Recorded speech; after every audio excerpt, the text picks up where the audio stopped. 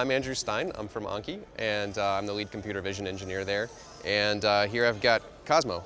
Cozmo's our second product. We're in the entertainment space, and he's a little robot with characters. So it's as if you took a robot off the big screen and made him real. And so the whole idea of this character, or the whole idea of this product, is to make Cozmo seem alive.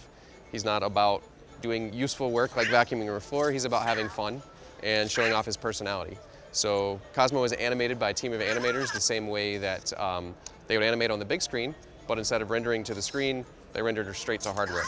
And that's how he gets all his personality. We've got a whole team of people thinking about character and personality and backstory, and then we have engineers working on actually bringing that to life.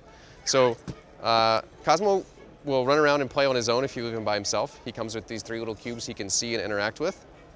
He can also recognize faces. He can see cats and dogs' faces. He'll recognize motion. He just likes to play, and everything he does it with personality. So I'll show a little game here that you can run from the app that comes with him.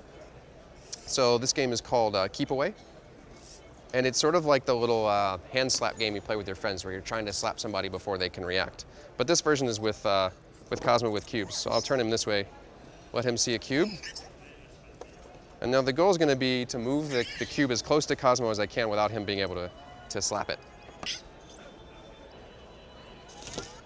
He got me again.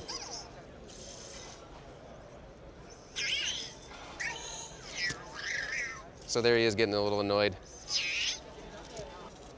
So those are the kinds of little interactions you can have. You can also see through his eyes and control him directly.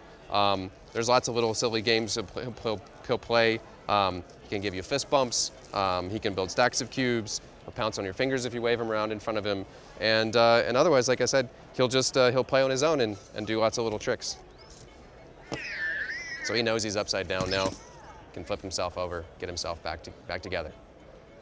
So this product is currently available. It was actually one of the best-selling premium toys of 2016, completely sold out last year on Amazon. He's back available again. He's available at Amazon, at our website, Anki.com, and also in stores at Best Buy and Toys R Us.